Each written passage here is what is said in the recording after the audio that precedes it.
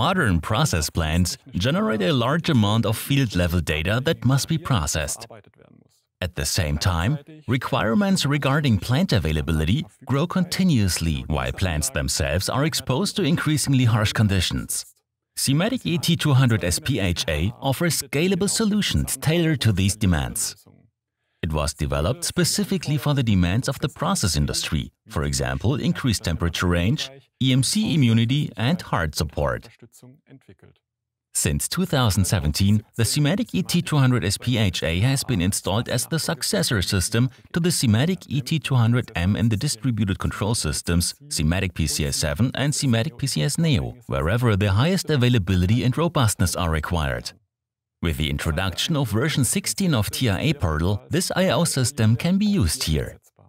Furthermore, it is possible to integrate the periphery in other environments via GSDML file.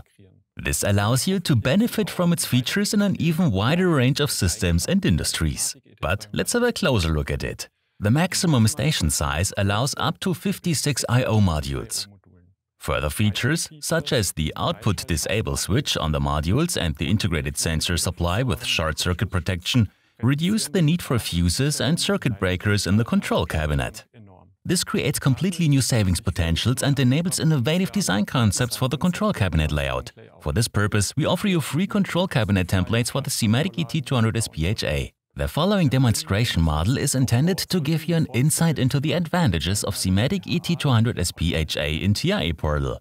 Here we have a redundant CPU S7-1500, two SITA PSU 6200 with two battery packs to ensure a redundant and uninterruptible power supply of the most important components, and the SIMATIC ET200 SPHA.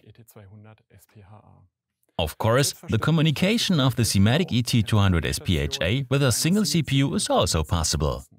Furthermore, SIMATIC ET200 SPHA also supports the setup with a redundant Profinet interface module, similar to what you know from the SIMATIC ET200M and Profibus DP. In this case, it is important to keep in mind that the controller must support a R1 communication. Currently, this is possible in combination with the controller S7-410 in SIMATIC PCS7 and SIMATIC PCS Neo. Apart from the interface module and the bus adapters, the periphery station consists of carrier modules, each of which can support 8 modules that can easily be plugged in a row, terminal blocks for connecting sensors and actuators, and the I/O modules. The terminal blocks not only offer separate ground terminals for the output modules, but also the possibility to implement the sensor supply of the input modules directly at the station. With the D-sub terminal block, you can easily connect existing wiring with the station, for example in the case of a migration. The engineering of the SIMATIC ET200 SPHA in TIA Portal is the same as for the other I/O lines. You already have the I/O station on site. With the function hardware detection, you can scan the existing hardware setup and subsequently take care of the parameterization. Not only do you save time, but you can also avoid potential sources of errors. Details about the project engineering may also be found at the application example Integration of a SIMATIC ET200 SPHA in TIA Portal at the Siemens online support page. A further feature of the SIMATIC ET200 SPHA in TIA Portal is the preparatory hardware extension during operation. To do so, remove the server module and the protective cover. Then the station can be extended with an already equipped carrier module. Finally, the server module and the protective cover are put back on. The sequence of the program in the CPU is not affected in any way during the extension. Before the new module can be used by the software, the hardware configuration needs to be adjusted.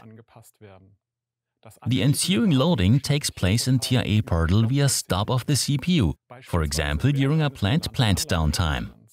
After successful parameterization of the modules, the diagnostic LEDs light up green. The newly added modules can then be used to their full extent. Let me summarize.